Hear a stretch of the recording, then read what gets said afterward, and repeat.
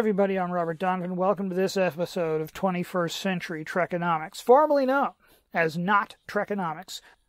Post-scarcity, zero poverty, and no more pursuit of pure monetary gain have long been staples of Star Trek canon. Of course, exactly how all of that is achieved is never explained because the Star Trek writers didn't have any more idea of how to do that than they had of how to build a warp drive. What if I could show you a way we could humanely dismantle the welfare state, end poverty, and make work optional for everybody using nothing more than capital formation and compounding? Let's do some 21st century Trekonomics. All right, first we need to define poverty. The thing you need to understand about poverty is that wealth is a spectrum going from poverty to post-satiation. I'm setting the poverty line for purposes of this discussion at the minimum income required to pay for the physiological and safety needs in Maslow's hierarchy of needs. I call that the Maslow minimum. Below the Maslow minimum, you're in poverty. Above the Maslow minimum, just above it, if you're right at it, you're a little bit above it, you're the working poor. As your income goes up, where you're saving regularly, you become the working class, the working middle class.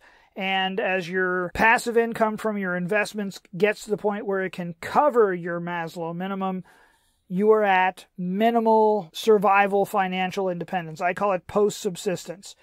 You could quit your job, you wouldn't starve, you wouldn't go homeless, you would be able to put gas in your car and look for another job, but you would take a severe downgrade in your lifestyle, and you would need to find another job to keep saving and get your investment income to grow to the point where it covers 100% of your current living expenses. That is your living expenses above the Maslow minimum where most people live. That would put you at 100% financial independence. As your income grew to the point where you could use your passive income to cover any standard of living you want, you hit post-satiation. So that's the basic spectrum that I am using. The goal here is that nobody be poorer than post-subsistence. We want to get that to be the poverty line with high income mobility. Once you get everybody to post-subsistence, you are at zero systemic poverty. The thing that's important about post-subsistence is that that's the minimum point on the income scale where more money starts to become about standard of living and security against future unexpected expenses more than just about bare survival. So if you're just at post-subsistence, yeah, you're still largely concerned about money because you're just scraping by. But the farther above that you get, the more important to your happiness become the love and belonging, esteem, and self-actualization / self-transcendence needs in Maslow's hierarchy. And if you don't believe that the mere security and high standard of living are not essential to your happiness, ask yourself if any rich celebrity who died of a drug overdose or committed suicide would agree with the statement that the top needs are more important even if they didn't have all that money and all that high standard of living. The thing about those needs in the top three tiers, though, is that they are paid for with things other than money. Things like honesty, integrity, loyalty, devotion, responsibility, and self-discipline. Those things are important at the bottom tiers of Maslow's hierarchy, too, but they become of primary importance as you get into those top three levels. Now, in the U.S. and other countries, one of the things about poverty programs is that they tend to take the form of a welfare state, if not outright socialism. And among the many, many flaws in the welfare state and socialism, perhaps the biggest one is that they reward persistent need and they punish demonstrated improvement, creating what is known as the welfare cliff. A single welfare mom needs to earn between $30,000 and $65,000 to buy all the services she gets as cash or in-kind income at no cost to her from welfare.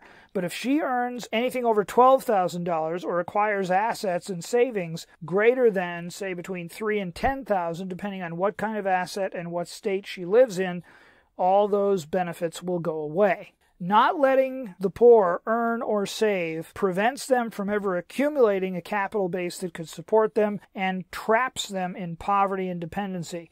This is actually one of the few things, about the only thing, that the universal basic income as proposed by Andrew Yang gets right. Gets everything else wrong, and it costs way too much money. The UBI does at least not hamstring you when you hit a certain income. It doesn't take the benefit away.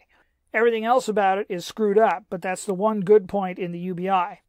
So what we need to do with welfare to fix this, we need to change how we set the incentives up. You need to show sufficient need to get on welfare, but if you do not show subsequent demonstrated improvement after a certain amount of time, then the benefits will be gradually reduced unless you can show a mental or physical disability.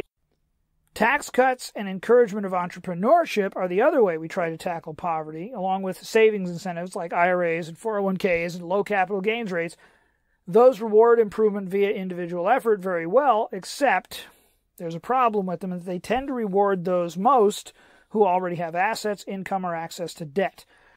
Low-income earners, especially in high cost of living areas, also have the problem that they simply cannot afford to lock up income for decades in savings or IRAs or any of these and still meet many of their living expenses. And I'm not talking about luxuries here. I'm talking about basic things like rent and food, and they can't borrow easily at low interest.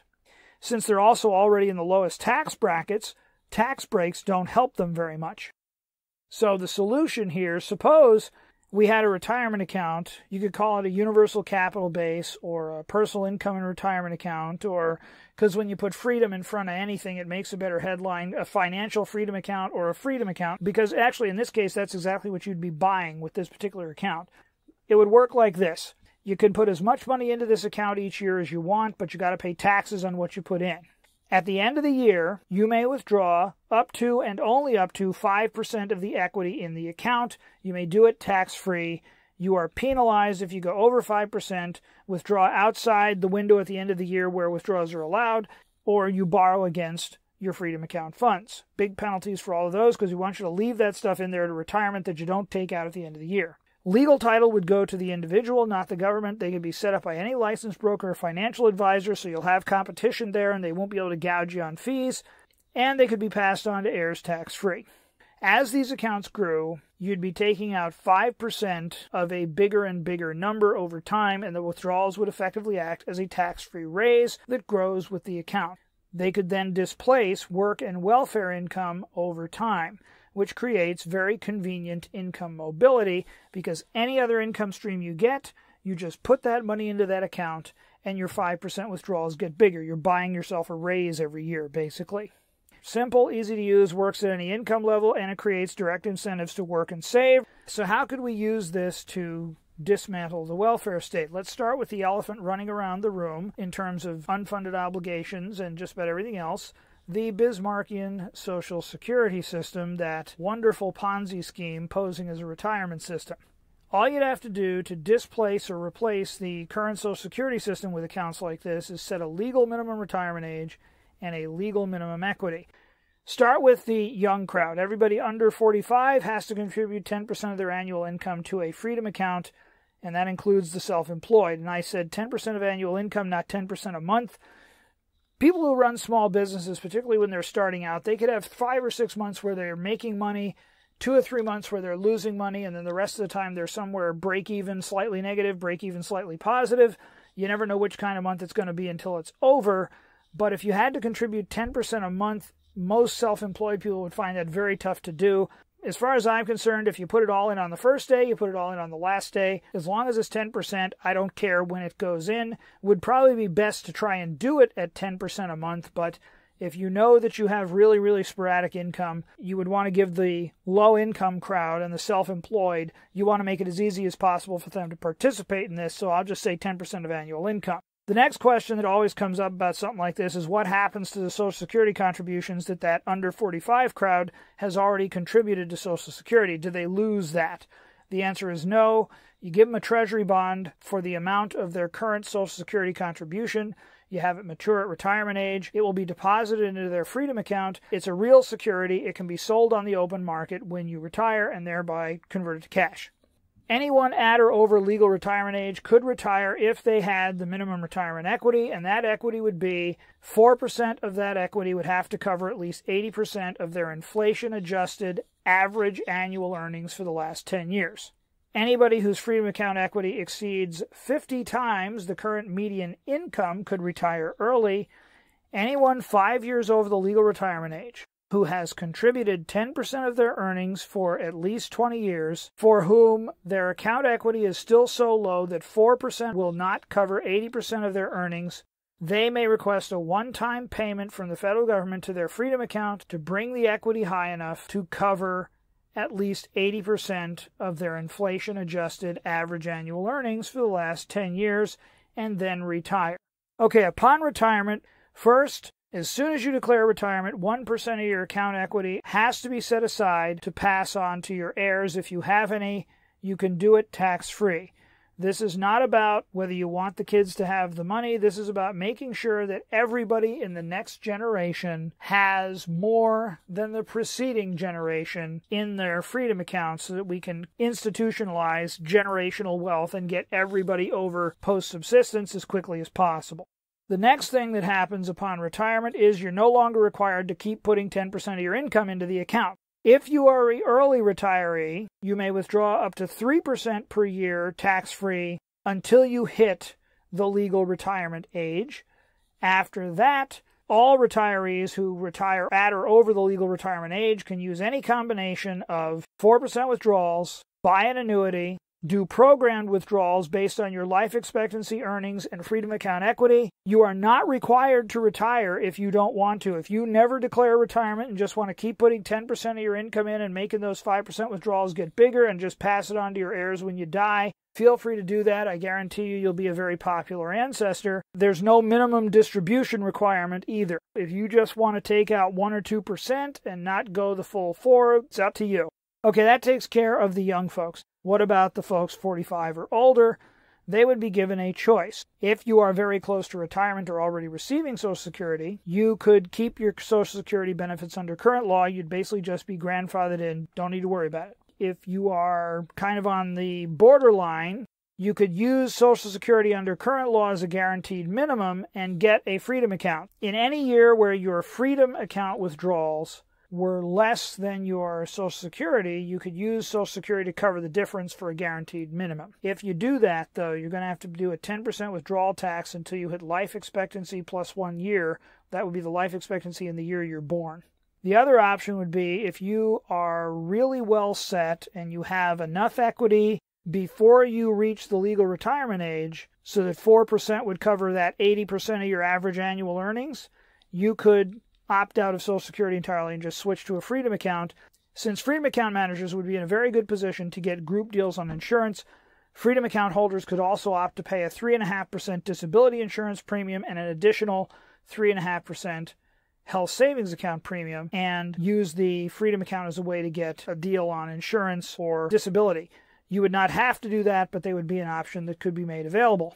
Okay, so how do we dismantle the welfare state and the welfare cliff? The basic idea is you create a Freedom account for all current welfare recipients and you make the 5% withdrawal the means test rather than their income. You reduce the current benefits by 5% to fund the Freedom account for all current recipients. New recipients, that would just be understood to happen. The 5% annual Freedom account withdrawal will be subtracted each year from the annual value of their benefits. So it would be a very small drop at first. As the accounts get bigger, the 5% would get bigger and the reduction would get bigger, but it would be a gradual drop-off, not an immediate drop to zero. In any year where the 5% withdrawal exceeded the amount of any single benefit, you're no longer eligible for that benefit. And the Freedom account distribution would be the last benefit removed. That's the 5% that's get put in the Freedom account. That would be the last benefit removed, so the account always goes up. The other thing that we need to address here is that, one, you don't want to reward persistent need. You want to reward demonstrated improvement.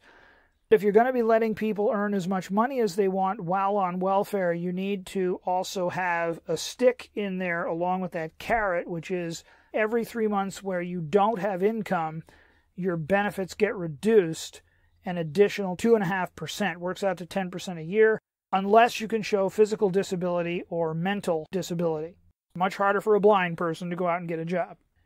The benefits adjustment also has to be acknowledged that these are market-based, which means they're going to fluctuate with markets going up and down. The 5% is going to get bigger and smaller, so the benefits will be going up and down, but the overall trend in the 5% withdrawal is going to be up, and that makes the overall trend in the amount of benefits paid for by the federal government go down. So over time, then, the 5% withdrawals wind up displacing welfare with tax-free cash income. They also reduce unfunded obligations as these accounts grow and the payments get shifted to these accounts and off the federal government. So what would these accounts invest in? I would go with any non-leveraged investment vehicles such as stocks, bonds, certificates of deposit, mutual funds, or ETFs, exchange-traded funds. Mutual funds and exchange-traded funds have the advantage of low cost and professional management. Index funds and index ETFs, along with robo-advisors, allow you to invest without having to pick individual stocks or evaluate fund managers. Freedom accounts would also empower voluntary charities in a very interesting way, in that you could have what you might call a post-subsistence charity drive. Suppose that instead of a food drive at Christmas time, you had a post-subsistence drive. The goal would be where you raise money to put X amount of dollars into the Freedom accounts of some number of poor people whose income and Freedom account equity were below a certain threshold. That would get them closer to post-subsistence, it would reduce welfare costs, it would reduce unfunded obligations, and it would be a nice way to put Congress on notice not to increase welfare spending. The big advantage with Freedom accounts, and the reason Freedom accounts work so well, is they put compounding to work for us rather than against us, which virtually all other welfare programs do, and especially the UBI. It gets us all the benefits of a UBI, plus a number of things that a universal basic income does not get us. Income mobility being the big one. They get us to zero poverty over time, and they make work optional over time, which a UBI does not do. Everybody could move up by getting any job, because any income stream, you put the money into this account, that 5% withdrawal is going to get bigger.